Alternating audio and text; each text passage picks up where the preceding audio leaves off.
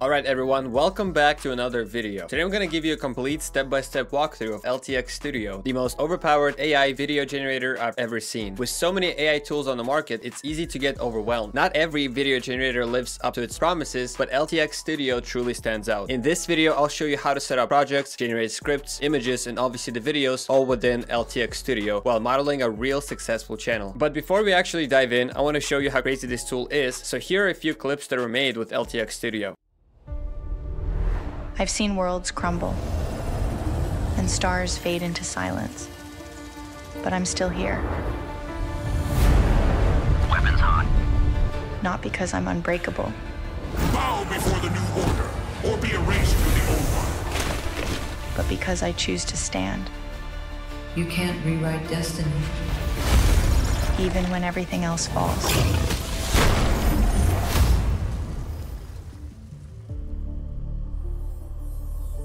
Alright, so that clip looked absolutely insane, and before we dive in, let's take a look at another one.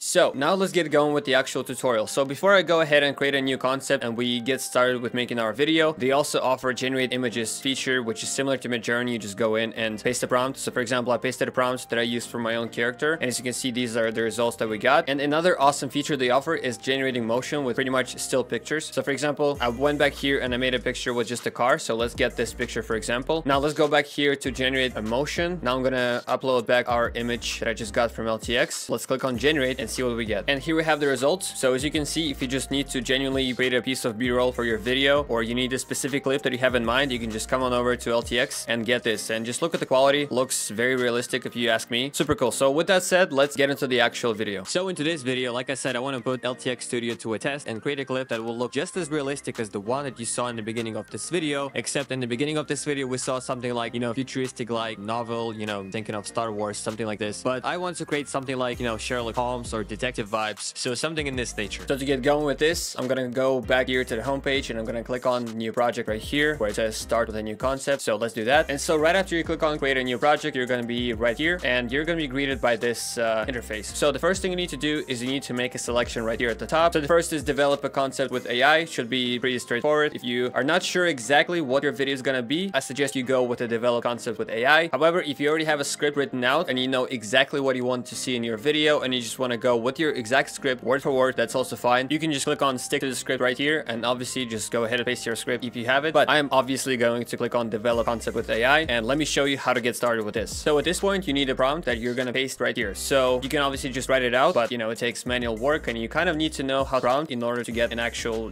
spectacular movie out of it. So what I did instead of just writing it out, kind of boring, isn't it? I went to ChatGPT and I wrote following prompt. Give me 5 video concepts about crime storytelling niche. I need the concepts to use on a platform called LTX, which creates scripts, images, and voiceovers. It's good to give it context, why not? So I believe after it gave me those 5 concepts, I chose number 5, and then I told it now turn concept 5 into a prompt. So again, you ask it first for an idea about crime storytelling niche or whatever you want to make videos about, and then you simply select the idea and tell it to turn it into a prompt. And let's be honest, you would never realistically write this out on your own. Like, what are the odds? However, AI can do that. So let's go ahead and paste that right here. Also, underneath the prompt window is gonna give you an option to put in a special request. I don't have any like crazy specific requests, but I'm just gonna go with a dark cinematic and detective vibes. So with the format, I want to go with a short film, and now with the genre, I'll just go, let's say I'll go with crime. As you can see, you can choose a couple of genres, by the way, to really fine-tune the results. And in fact, in my opinion, you should absolutely choose a few genres. So I'll choose crime, let's say thriller, maybe documentary, but maybe not, so that it doesn't turn out boring, because I actually want it to be somewhat scary. Yeah, let's keep it that. Just crime and thriller should be enough. And then tone, let's say we can keep it dramatic and then suspenseful and maybe dark. And lastly, as you can see at the bottom, we can choose to add the voiceover. I will toggle this on because obviously I do want to have the voiceover, and just like that we can click on next. All right, so here's our story. It's been generated. It took about maybe 30 seconds to generate. It's called Shadows of Justice. If you guys want to give it a read, feel free to pause the video and do so, but I already read it through briefly and to me it looks awesome, not AI generated at all, so we can definitely proceed with it. However, if you want to edit anything or you want to make adjustments, you could erase parts of it and edit them as you wish. Additionally, here on the left side is going to give you a different variation of the same text, so in case you don't like it at all, you just just want something fundamentally different, you have it right here. Or if you don't like either of the options really, you can click right here on generate more, and here it goes, echoes of betrayal. And you know, just in case you weren't happy with the initial results, you could go with this. And in fact, let's go with it, why not? So let's go with echoes of betrayal, and just like that, I'm gonna click on next. All right, and so here we are in the settings and cast section. As you can see, our characters have been generated, but before I get into that, let's just go over, you know, the basics here. First of all, on the left, we can choose our project's name. You know, if you wish to change it, you could do so. So next up here, we have aspect ratio. So whether you want long form videos or short form, you can choose whatever. I'll go with the long form in this case. So the next setting you can choose from is the video style. Now here we can click on view all, and as you can see, you have quite a few options to choose from. So by default, I suppose it's going to be cinematic, but let's see, we can choose from anime or 3D cartoon. And as you can see, the characters are going to change in real time, so you can kind of get a feel for what style you're, you know, getting into. And do keep in mind that obviously not just characters are going to be influenced by this, you know, style selection, but the entire video as a whole, obviously. So with that in mind, I'm going to go with cinematic style because I do want our video to look somewhat realistic. So here at the bottom as well, you can upload style reference. So if you have a really particular style in mind and you want that to come to life, just go ahead and upload that image right over here. And then here at the bottom, you can type in anything for cinematic style inspiration. I could also do something like cinematic, maybe dark. I don't have anything specific in mind for this, but you know, just to keep it very precise. But anyway, besides the general settings here on the left, you can actually edit those characters as well. So for example, what do I mean by that? Let's click on edit right here, and we can quite literally edit his characteristics. So for example, he's 38 years old. Let's say I want to make him 88 years old, and let's see if there's going to be any difference. So as you can see, there's definitely a noticeable change here. Our character definitely got older. So if you do want to play with age and all that, you can do that. And additionally, there's another feature that LTX Studio recently added, which is called train an actor. And those right here, I suppose, are the pre-trained actors. So you can just click on them and add them to your videos, and they're gonna be animated very well and all that stuff. And you can also train your own actor as well. So in case you're interested in actually wanting to create an actor of your own, you would have to go back to the homepage, and here you can click on train an actor. And then as you just saw in the actual editor, they do offer presets. So if you're happy to go with one of these, but you also can create your own. So the next thing I'm gonna do here is I'm actually going to upload pictures of myself, which I already have right here. So I'm gonna go ahead and do that. As you can see, I'm uploading different, just random pictures of me in different settings from different angles, and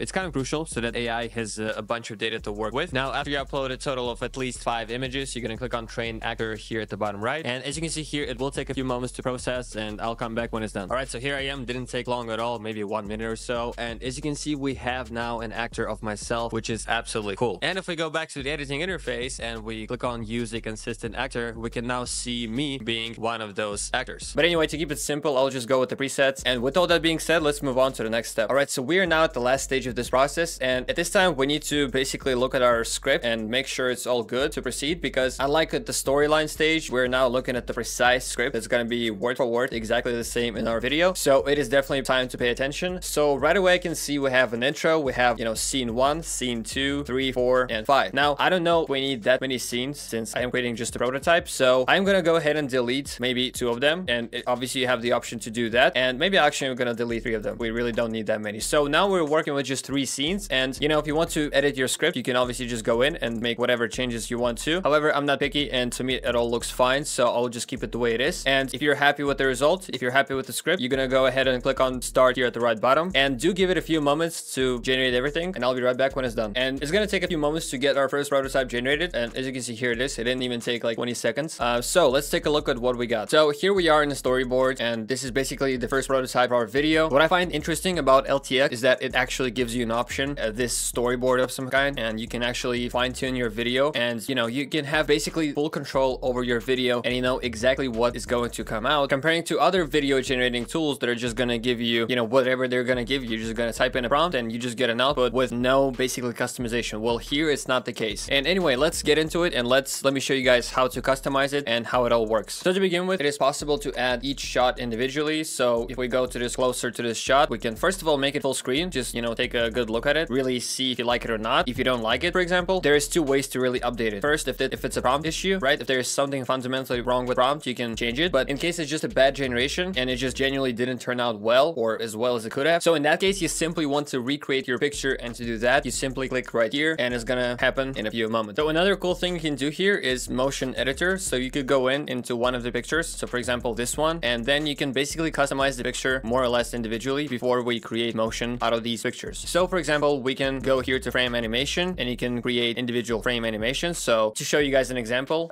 here you can type in a prompt, or if you have a specific frame in mind you want to end this video with, you can upload it right here. But but I don't have this frame, so I'll just type in a random prompt just to show you guys what it looks like. So I just typed in a random prompt off the top of my head, you know, blonde man in his 30s standing in the hallway. That should work well with the current picture. So next up, you can choose the duration and motion settings. That should be pretty simple. I'll just keep it on default. And with that said, let's click on generate. And when you choose your settings, just click on generate and you will get your first prototype. And as you can see, it's going to give you a few options. Now, this one is probably the best and what I was going for. But of course, as always, if none of the results really pleases you, you can click right here and regenerate the result until you get it right. Now, next up here on the left, you can also control the camera. So you can add movement just like that. So for example, you can choose the start frame and then you can go here to add movement. You can, you know, they give you a few options, but let's say I want to have it just zooming in. So I will apply it just like so. And while our camera control video is being generated, I do want to point out this cool feature as well on the left, which is character animation. If you really want to animate your characters precisely, you can do that here. So if you want to capture a particular face, you can add a video of that face or even record your own face with the webcam, as you can see here, and literally have your face as a part of the video, which is super cool in my opinion. And another feature here on the left, which I've never seen any other video generator offer, which is adding an automatic sound effect. I don't know if I'm gonna add it for this particular scene because it's just a guy standing in the hall, but there are definitely a few scenes where I will be adding that sound effect and we're gonna play with it later on. But here's our zoom in generation done. Now it may be a little off, so maybe I could have given it a few, like another 1 or 2 generations just to get it perfect, but it's already quite good. So while I was talking, our camera control generation has been made. So let's take a look. Now what you can do now is you can click here on upscale. So if there are some minor imperfections, that would hopefully get rid of those if there are any. And as you can see, the video has been upscaled. Now it definitely looks better without those weird imperfections. So now you know the trick. So literally create a video, and then if it has any imperfections, just do click on upscale and that should fix that. Now the last thing I want to show you within this interface is the frame option. So we can go here on the left to the tools section. All right, so now I'm back in the storyboard. Now you have a good idea on how to customize every single picture individually. Or actually, I didn't show you everything. So because we also have tools here, so where you can change face expressions, you can remove objects, you can change camera angle. But the feature I didn't show you yet is the generative fill. So what you can do with this tool, for example, is I'm gonna go back to our picture and let's say I want to change his background completely. So what I'm gonna do is I'm gonna carefully select everything around this guy, just like so. And let's say I want him to be standing on the street, and that's our goal. So as you can see, I've selected everything around this guy, and now here at the bottom, I'm gonna write dark street corner, which is gonna hopefully change the background, and he will now be standing in a different place. So let's see when it's done. And here it is. So you get the idea. If you don't like a particular picture, you just go ahead into generative fill, and then you just select the area, and you literally type in what you want to see, and that area will be replaced and recreated. Now, once you've gone through your images and you basically made sure everything looks the way it should look like, and you're satisfied with the results, now we can start bringing it to life. So first of all, as I mentioned previously, I do want to test out this feature, which is auto sound effect. And let's go through some shots and select the shot where we're gonna apply this feature. So I think this dark mysterious hallway is definitely gonna have a sound effect. Why not? And then this guy holding a book is gonna have a sound effect. Now I've basically selected a few shots and I've added the sound effect, and now we are ready to start bringing it to life. And so the way you do that is you click here on generate motion, and so then you go through each and every image and you do this exact process and click on each one to generate motion. Now that is what is going to give you precise control over your generations, and so it will really eliminate any kind of randomness from your final output, which is super awesome. So the first results are here, and this clip looks pretty normal to me, but let's say this one turned out a little bit weird in a sense that he started walking and then he just started walking really fast, and I think it's just a little weird. So I want to regenerate. Like, that's what I was talking about. We can just regenerate anything we don't like, meaning we have full control over the output. But anyway, once we're all done with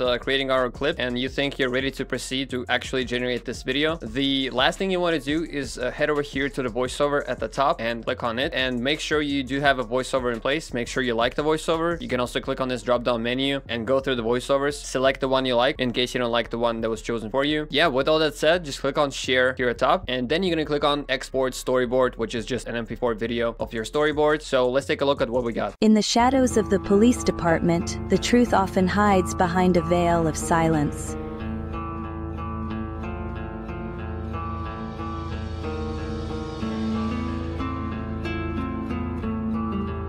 Alright, thank you so much for watching this video all the way through. Now, if you want to watch more videos like this from my channel, just click on the screen now and you're going to be taken to the next video.